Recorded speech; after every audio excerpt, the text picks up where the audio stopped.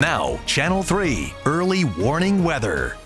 Remarkable weather is expected for tomorrow, with temperatures starting in the 40s and ending for some places in even 60 degrees, which would crush most records for tomorrow. And we'll be looking at significantly colder conditions for Sunday. So completely different worlds, different months between Saturday and Sunday going on in the weather department here. Over the past 6 hours, plenty of rain showers, and you might look at that and say, you know, it looks like we're pretty close to getting some rain showers, but we're not expecting a single drop or even a single flake until we get to Sunday. And it's only going to be snowflakes for us once we finally get to Sunday.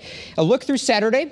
We're going to see some peaks of sunshine in the afternoon, which is really going to bump up those temperatures behind those southerly winds. And then we get to those snow showers for Sunday morning. So it'll be before noon that we get those light snow accumulations. And it's below freezing the entire day. So that coating, whatever we get, is going to stick around for Sunday afternoon and for Monday. But does the snow even stick to those warm roads that are going to get up all the way to 60 degrees? Probably not so much, because it's going to be a coating up to 1 inch across most areas in eastern Connecticut. So we could see a little bit of slush in between the lanes here and there. But, you know, really, I just wouldn't really change your travel plans on Sunday whatsoever. You might need to drive slow a little bit to get into those snow showers, but it's just not going to be too much of a snag for you.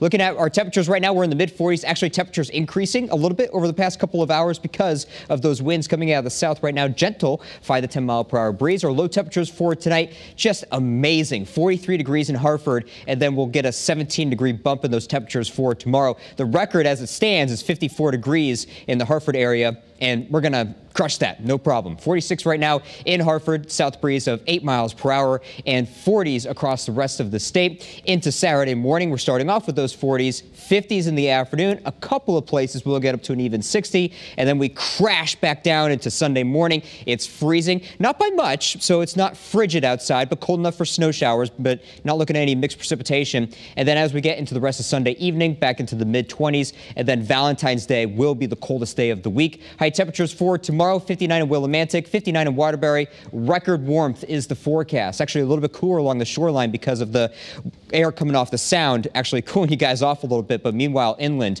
we will be able to see those 60-degree temperatures possible. Look at the 7-day forecast. It's 25 degrees once we get to Monday, 31 on Tuesday, and back into the 40s on Wednesday. So, you know, we're going back to winter, but only temporarily, because 50s are expected by the time we get to Thursday, and then some rain showers are in the forecast by this upcoming Friday. But just 2 days with freezing temperatures, Monday, Tuesday.